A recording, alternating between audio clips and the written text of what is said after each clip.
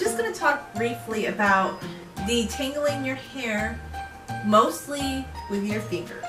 So I have, like, partially at the beginning detangled my hair with my fingers, like, and I've heard of this method, and when I was younger I always thought to myself, like, if you didn't have a comb, would you be able to keep your hair groomed with just your fingers?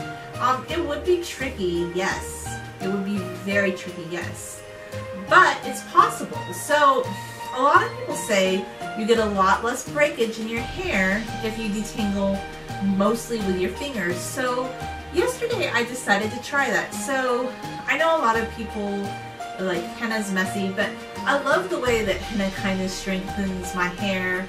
And it was funny today because actually I had a woman, and usually men are the ones that say, oh, you have really pretty hair, but like it's kind of changed where today I actually had a woman driving by and she told me, oh, your hair is so pretty, which was really unexpected. I was like, oh, thank you.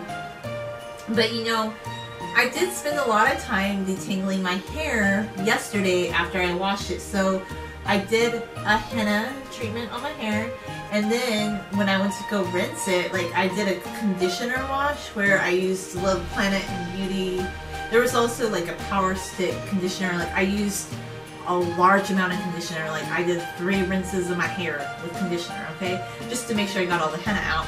I think I'm gonna modify how I do henna the next time around when I do henna. But anyway, I don't wash my hair every day. I wash my hair like every 2 weeks, but I do a lot of scalp rinses. I think I've shared that before, where I rinse out my scalp. But you know, I'll also kind of wet down my hair throughout the days and stuff. And also when I'm taking a shower, I just always let water get into my scalp and I kind of massage my scalp. And if it feels oily in places, like I'll take a tiny bit of shampoo and water and kind of wash that part of my scalp, which is great for having to not wash the entire length of your hair. And when your hair is knee length and on the thicker side, it takes time to detangle your hair. So I thought I would try, since I had the whole day off yesterday to do this, I thought it would be great to just try detangling my hair all the way with just my fingers. And I mostly did it with my fingers, just a little bit of combing at the end, just a little bit. We'll say is this took longer, okay? I used a little bit of coconut oil to kind of help me doing this. It took longer, but I think the payoff is there's a lot less breakage. A lot of people are very wanting to get their hair detangled fast. Like I say, it's a race to the finish. But I do think there's something to be said, like if you're worried about breakage in your hair, and I'm not saying you should completely all the time always detangle your hair with your fingers. I did use a comb at the end to kind of smooth it out. But I think if you can do maybe up to 80% of detangling your hair with your fingers, you're going to have far less breakage. And this is very useful if you're like on a long hair journey where you want to grow your hair long.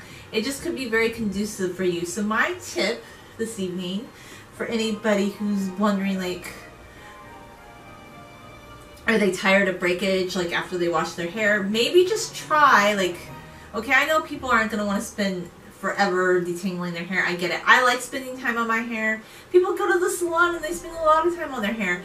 I don't understand like why it's always such a race to detangle your hair. Like some people, I feel like they think if they don't do it super lightning speed fast that they're wasting their time. But you know what I did yesterday? I did something really fun. I watched Netflix as I detangled my hair with my fingers, and it was enjoyable. Like there's this new show that I'm watching called Jane the Virgin, so I would kind of watch that one because it's in English and I can kind of do that as I'm detangling my hair. Now I'm watching another show called Mr. Sunshine, and I can't really do that if I'm detangling my hair because I have to read the captions and I'd be too distracted. But if you're just like watching a lighthearted show or easy kind of fun show, like when you're detangling your hair, I think that makes it really easy and less monotonous. Like it's a great way, like if you want to just have less breakage and you're not obsessed with like detangling your hair really fast, which to me, like, okay, I guess like some people feel really great detangling their hair fast, but I like to take my time so that I'm just not unnecessarily breaking hair. So that's my tip for you. Try finger detangling your hair. It's actually kind of fun and cathartic too, because like you're kind of giving yourself a scalp massage. Like, I don't do a specific scalp massage, but as I'm like just working out the knots in my hair, like once I get to the top, I'm kind of just putting my fingers in my scalp, and it just feels really good, and it was actually kind of a lot of fun. So I don't know, if you want to try something new, try finger detangling your hair. Like, I highly recommend it.